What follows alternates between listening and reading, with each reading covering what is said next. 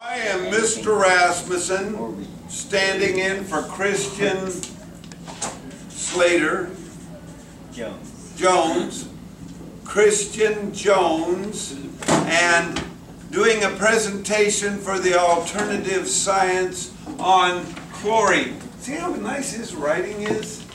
Chlorine, C-H-L, it's O-R-I-N-E. But that's okay. And the chemical symbol is capital C, lowercase l. I know that might look like an I-U, but it's not. It is an L. Correcto.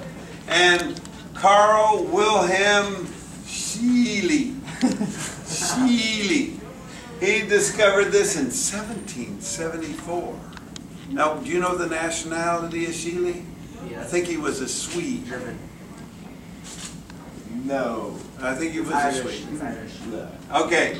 Anyway, here we go. Niels Bohr again said all these electrons should be in energy levels. So we got 2 in the first, 8 in the next. That makes 10, and then 7 left out there for the valence that makes it react. Okay, so is it after an electron to get to 8?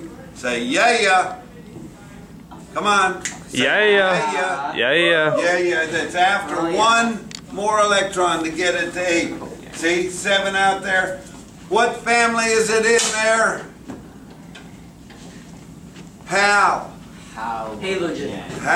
Halogen. Sometimes you hear them talked about halogen lights. They're the brightest headlights, car lamps out there, halogen lights.